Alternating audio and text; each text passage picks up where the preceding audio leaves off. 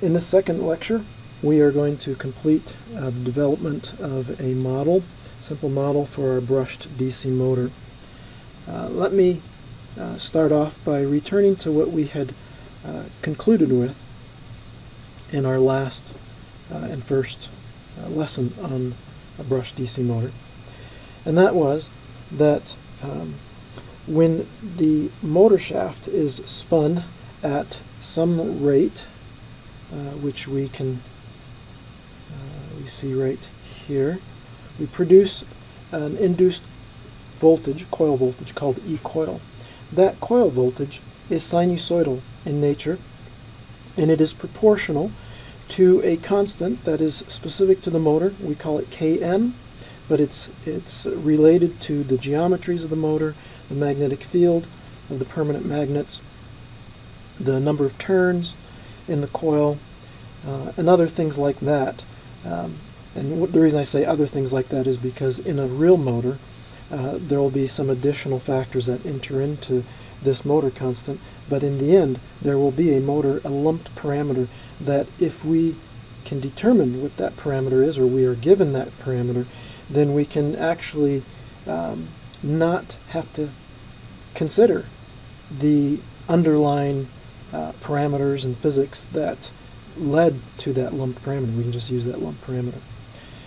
Okay, so this induced voltage is proportional to this motor constant. It's proportional to the speed of the motor. So if you spin the motor faster, twice as fast, the amplitude of the sinusoidal voltage that's produced will be twice as fast, or twice as much. And then, as mentioned already, the voltage is actually sinusoidal. It's cosine omega mt, where omega m is the angular frequency of our motor. And we're using this we have this theta m here, and omega m is the time rate of change of theta m. Okay, so we have this sinusoidal voltage that's produced. Now we know that, well, hopefully, maybe you don't know this, but if you take a DC motor and you actually spin the shaft and you were to look at the voltage at the terminals, you would not see a sinusoidal voltage. You would in fact see a DC voltage. Now if you looked at that voltage very carefully, what you would see is something like this. So if I looked at the voltage in time, okay, this would be V coil, I'll say open circuit.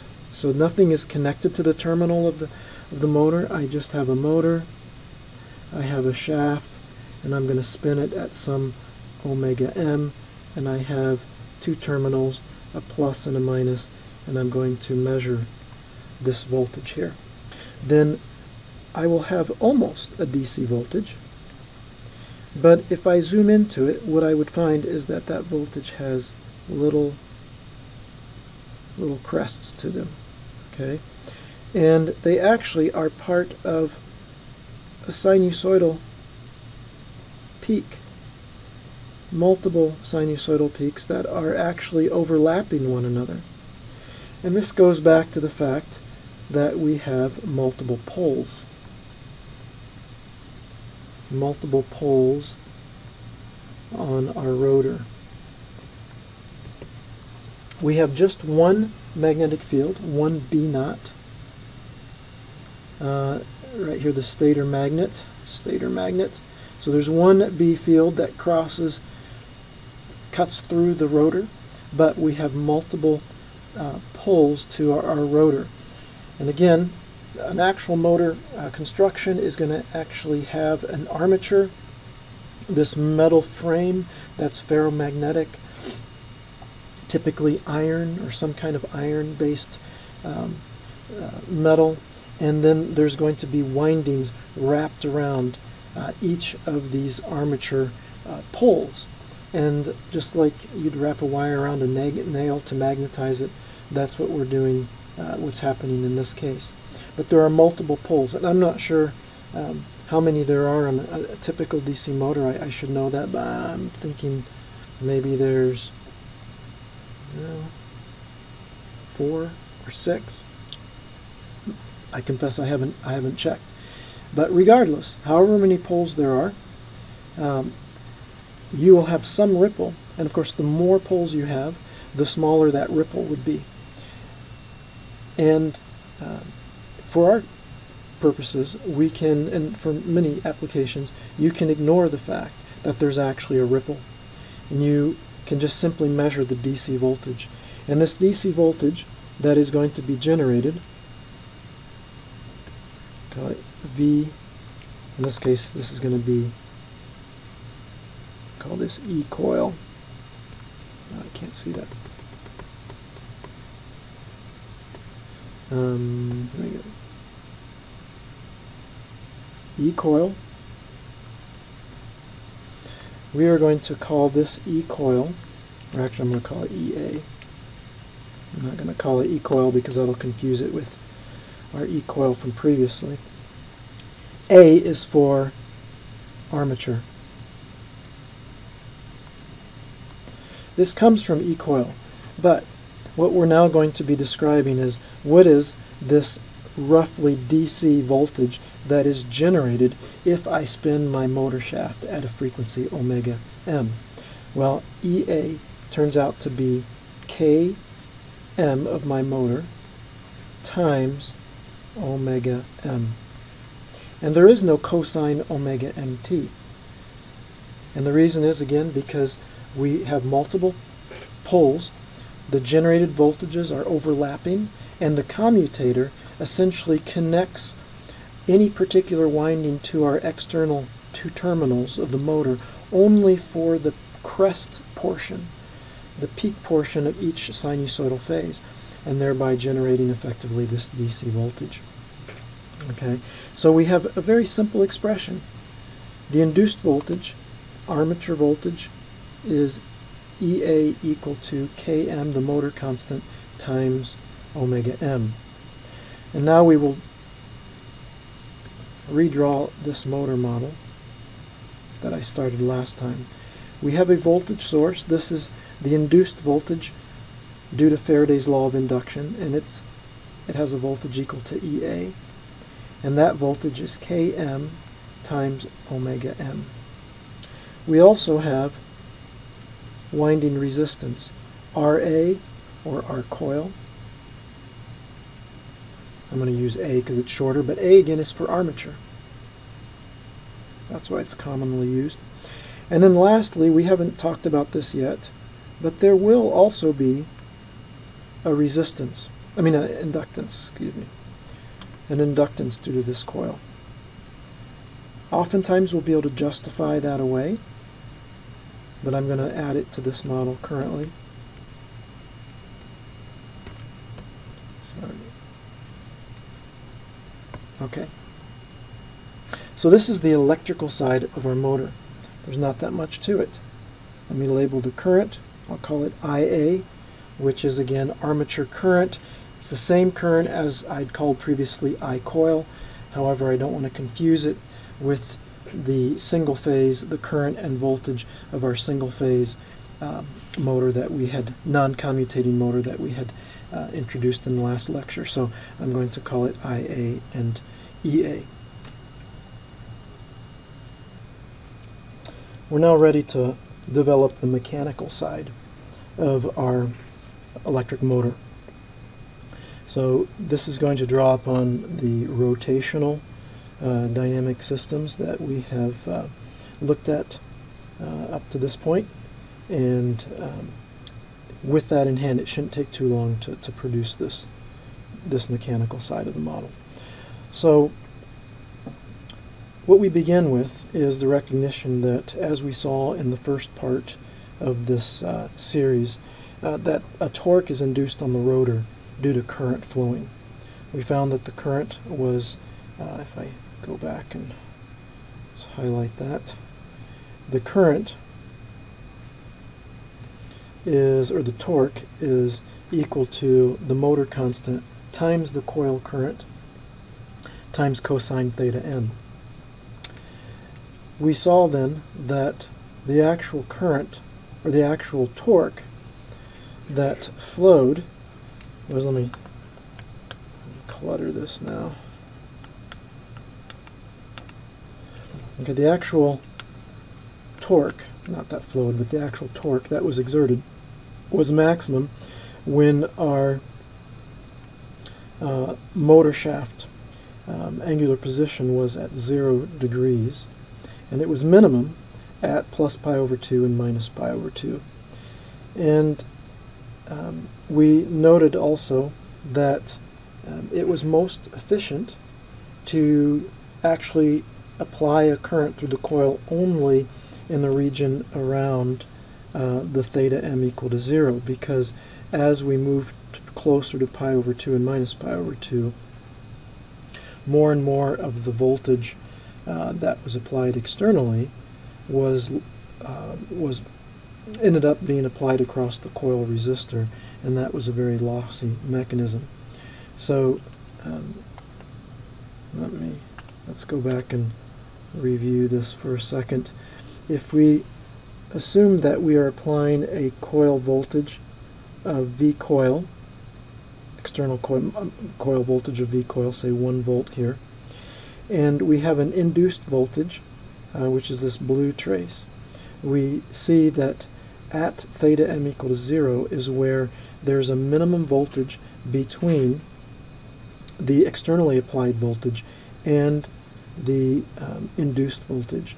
And that difference, whether it's at that minimum or at the maximum, which occurs right here at minus pi over 2 or plus pi over 2, where there is no induced voltage because d phi dt at that point is 0, and all of the voltage that we apply externally is applied across our coil. Regardless, the current that is produced and the torque that is produced is ultimately driven by the combination of the induced voltage and the voltage that we are applying externally, as well as the coil resistance. So we arrived at this expression here where we found that the coil current is going to be the external coil voltage, say due to a battery, minus the induced voltage in the coil divided by our coil.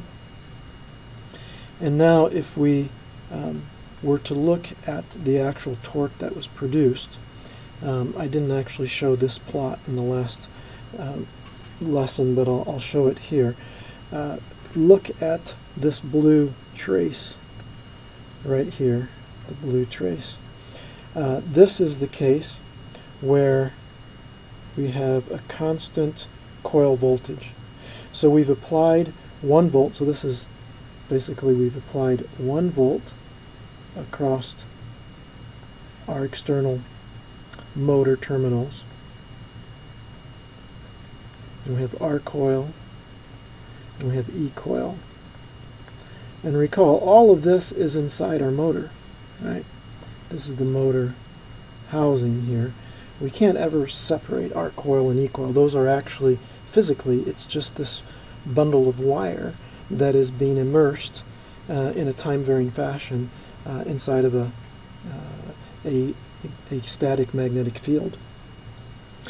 What we notice here is that when we apply a constant voltage as opposed to a constant current, we have a torque that is not purely sinusoidal, as it was for the case where we applied a constant current.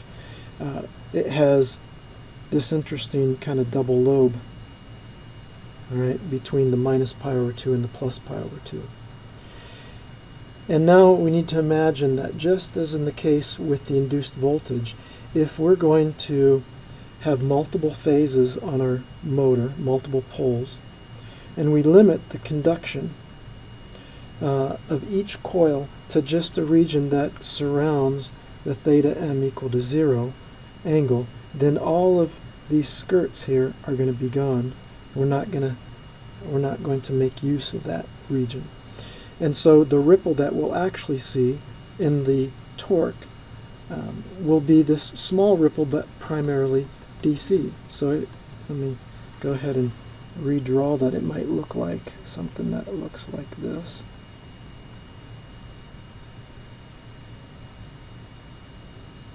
All right, this is with multiple poles, multi-pole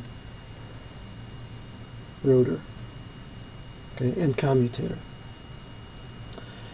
So now we can go back to our model here. And just as we proposed a simplified expression for the induced voltage in our coil, we can now propose a simplified expression for the torque that is going to be induced. I'm going to call this tau I. This is going to be the torque that is going to be generated by the interaction of the current flowing through the coil of our rotor and the fixed magnetic field P naught, but with the assumption of multiple poles in the commutator. This torque will be equal to Km times IA, where IA is the armature current, noted right here. Notice that previously the torque, which we called tau coil, was equal to this expression here, right? Km in I coil, same as what we have now, but there's no longer going to be a variation over a single revolution, so there'll be no cosine theta m. Okay, so we're now ready to draw the rest of our model. I'm going to start with a torque source. And I've used this symbol, I think, before. This is my own invention. I don't know that you'll find it anywhere else, but there are different symbols that are used. I use this symbol because it looks kind of like a battery, which a battery produces a voltage, which is an effort, and a torque is also an effort. So it makes sense to me to label a torque source in a mechanical diagram by a symbol that looks kind of like a battery. We're going to label it tau I, and it will be equal to Km times IA. This shaft will rotate at a displacement theta m and omega m, or that'll be the angular frequency. Now all we have to do is to add some other physical, mechanical properties to this rotor, to this rotating system. Now when we look at the original diagram of a brushed motor, we notice there's going to be mass. Right? There's going to be mass associated with our armature, our rotor, our whole assembly that's rotating, and so that will end up resulting in a rotational inertia. So we are going to add a rotational inertia element, and we'll call it Jm, M for motor. Okay. Next, we note that there's going to be some kind of friction. We don't know the friction mechanism. We've talked about viscous friction and static friction. So we're going to put both of them in there. We're going to add a B sub m for a viscous loss term. Viscous loss. Rotational inertia. And then our last torque will be, we could do it this way. I'm going to draw it, or I could draw it as a source over here, the torque source. I'm going to label it with the orientation going up the opposite direction as tau I, because it opposes the forward motion of the shaft. The forward motion being described by this arrow that is labeled theta m comma omega m. And we'll call this tau S. S is for stiction. Could be stiction, or we could call it static. It's really a Coulomb. It's a Coulomb loss. Coulomb friction loss. And this friction, this torque, is not going to be a function of how fast the motor shaft spins. Whereas Bm will produce a viscous torque loss that is going to be equal to Bm times the angular speed omega m. Okay, so this is our complete motor model. I'm going to redraw this. Can make it a little more compact. Bring these guys together. Now we have our complete motor model.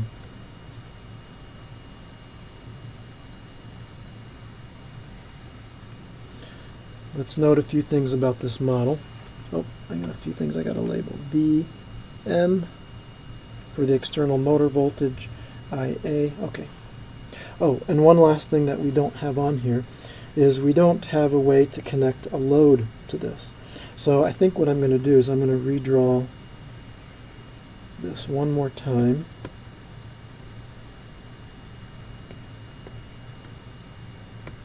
I'm going to draw it a little bit differently. I'm going to get rid of tau s over here, and I'm going to label, let's see how I'll do this.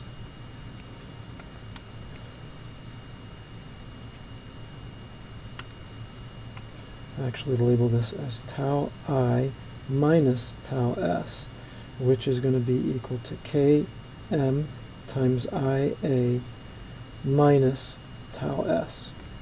Okay, and then the last thing we'll have out here is we will apply some kind of a load.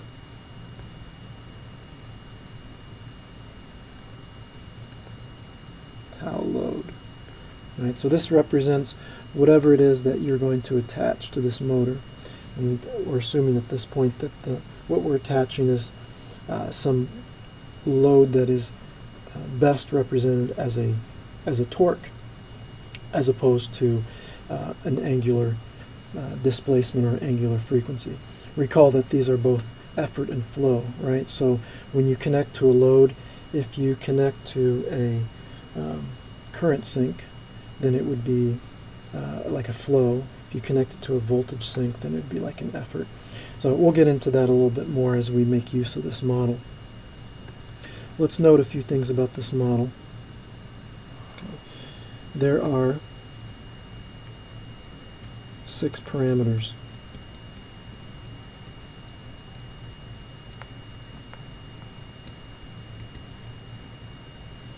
We have RA, the armature resistance, LA, armature inductance,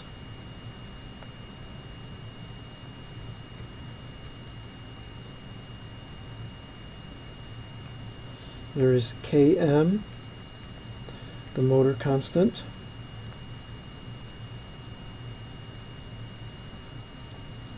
there is Jm, the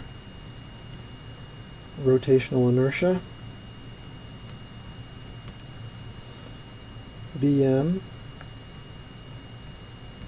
the rotor viscous coefficient, loss coefficient, and tau s, which is the rotor stiction or static loss, torque loss. Now let's consider the units for each of these. Armature resistance will have units of ohms. Armature inductance will be henries. Motor constant, it's interesting, it will actually have units of Webers, which is equal to volt seconds. And if we go back to our basic relationship right here, we see that we get volts from radians per second, so 1 over seconds. So this is where you can clearly see that Km is volts seconds. However, we can also look at Km here and note that it is also Newton meters, which is torque, divided by amps. So we could write it as Newton meters divided by amps, or you could kind of keep going with this, Newton meters over coulombs per second, etc. But what we'll use are going to be Webers, or volt seconds. Rotational inertia, for this it will be Newton meters, several sets of units of work here, but I'm thinking that tau is equal to Jm times d omega dt, so that would be per radian per second squared. All right. Okay, and then rotor viscous coefficient will be Newton meters per radian per second. Rotational stiction or static loss will be Newton meters.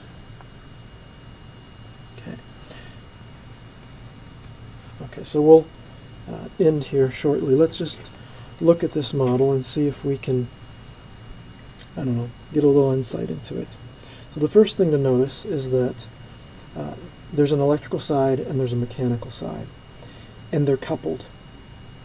They're coupled because we see that there is a mechanical element that shows up on the electrical side.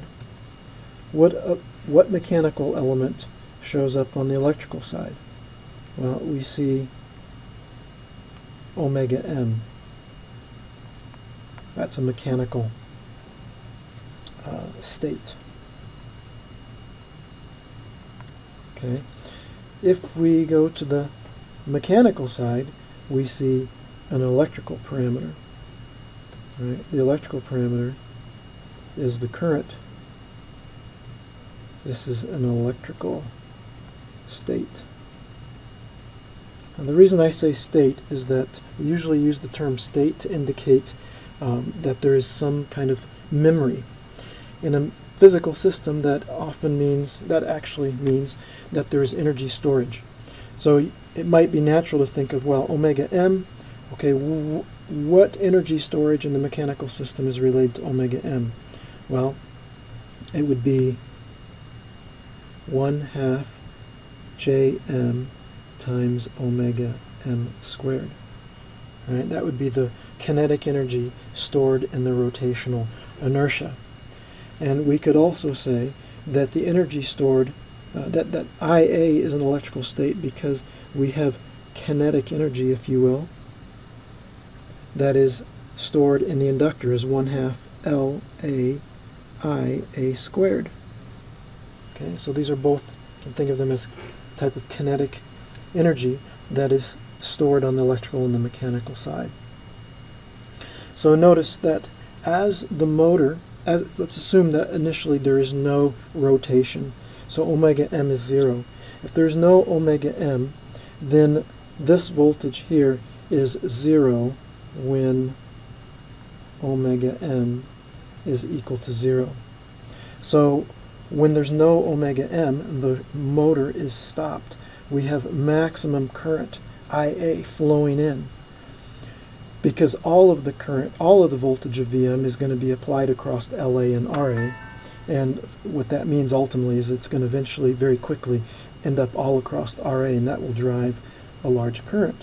Well, current is coupled or connected to the mechanical side. That large current will produce a large torque, tau I. The large torque will now start to produce an acceleration, an angular acceleration of the shaft, as that torque is applied initially primarily to Jm. And so now the shaft starts spinning. Well, as the shaft starts spinning, omega m starts growing, and it's no longer 0. As omega m grows, EA, the armature voltage or back EMF, so this is also called back EMF, electromotive force. That's what EMF stands for. The back EMF, or EA, starts growing in proportion to omega m. As it grows, less of the external voltage Vm, which we're assuming is constant, less of that voltage Vm is now applied across the armature resistance Ra, and that results in less current Ia flowing. When Ia is reduced, so is tau I, and so now we have less current that is being, or less torque that is being delivered to the mechanical side, and the rate at which the rotor shaft is accelerating is decreased because there's less torque acting on Jm. Furthermore, as omega m increases, the viscous loss, or the torque due to Bm, begins to increase. Recall that tau B, the torque due to the viscous term, or viscous loss element, is equal to Bm times omega m. So now that the shaft is spinning, some of the torque that the motor that is produced from the electrical side, that is the tau I, the Km times Ia, some of that torque is going to be required for overcoming the viscous loss. So that leaves less torque available for further accelerating the rotor, right? Because there won't be as much to go to Jm. And you can see that eventually, at some point, there will be reached a terminal angular velocity. Okay, terminal angular velocity, omega m, where the torque, or the current that flows, is just sufficient to produce the torque that is necessary to overcome the viscous and the static loss. Okay, and we can derive that really quite quickly here. In steady state,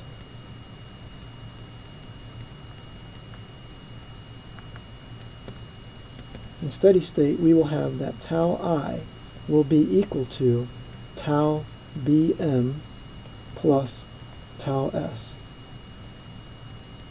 And this tau Jm is going to be 0 because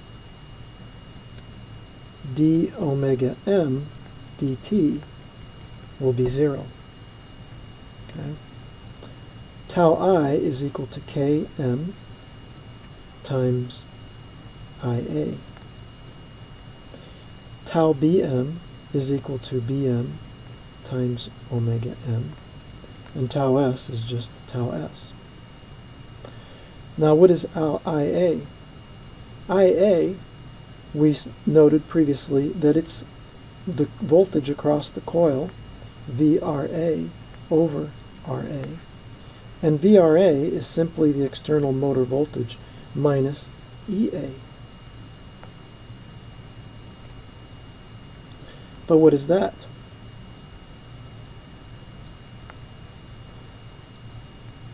EA is related to the mechanical side. Let's go back and look at that. We see that EA is related to omega m. So we can write Km times omega m. And all of that must be multiplied by Km. And now we have that equal to Bm times omega m plus tau S. And if we do some algebra, we can arrive at an expression for omega m. So this would be Km squared over Ra times omega m. That's going to be over on the right side now.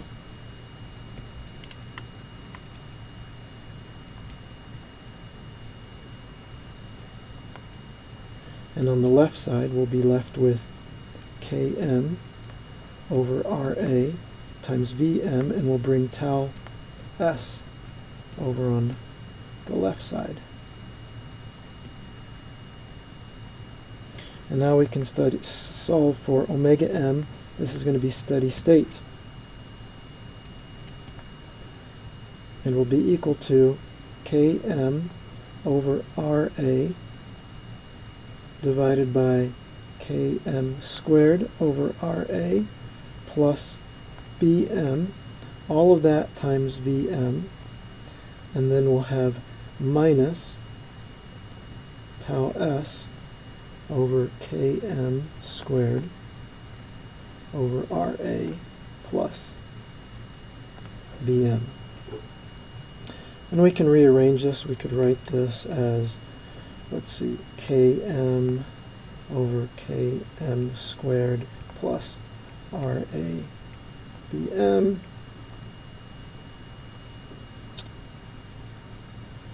Okay, and this is just going to be some constant.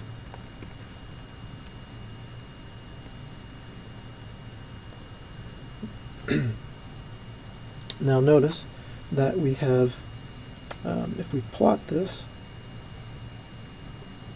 I can plot omega m as a function of Vm. And if Vm is 0, this actually is, this will actually be negative. Omega m is less, omega m can't be less than 0 when Vm is equal to 0, right? So clearly this solution is only going to be valid when there is enough Vm to actually spin this motor. Recall that this stiction torque here really is not some external torque that is going to be there present to spin the motor in an opposite direction. Basically, it opposes whatever direction you're trying to spin. So if the motor shaft did ever slow down to a speed of 0 and start going negative, well then the polarity of tau s actually just reverses. It doesn't. It's just like, you know, think of the static friction that you had, or Coulomb friction on a mass sliding down a plank. Well, it opposes you if you slide it down, and it opposes if you try to push it back up. It reverses its direction to oppose whatever motion is you're trying to get the mass to move in. So this equation is only valid for omega m greater than 0. Okay. So what we'll have, though, is something like this, where there's going to be some minimum motor voltage that is necessary to get the motor to even spin at all. And then it'll be a fixed slope, and the fixed slope will be this Km over Km squared plus Ra Bm. Okay. Now we could also, I won't plot it here, but another thing that would be interesting to measure would be what is the current Ia that's going to flow during this time. It will turn out that that current will actually increase as well. Of course, it's not hard to derive it. If you recall, the Ia is equal to 1 over Ra times Vm minus Ea. Right? And Ea is just Km times omega m. So since we have an expression for omega m, we can actually calculate what this current will be. And at this point, we actually can solve for a lot of interesting things about this motor. If we know the motor parameters, we can start looking at what is the input power. We haven't yet looked at loading the motor, so in steady state, what I should have put here is I should have added plus tau load, right? But of course that adds in just with tau s, so I can go to my last expression here and just say this is plus tau load. So if we applied an external load, we can now start using these expressions to derive like input power and output power, and what is the maximum efficiency of the motor, and what is the maximum output power of the motor, and we arrive at some useful, what's known as motor curves, which will be something that will develop in the future. I'll end by just returning to the motor model and the 6 parameters.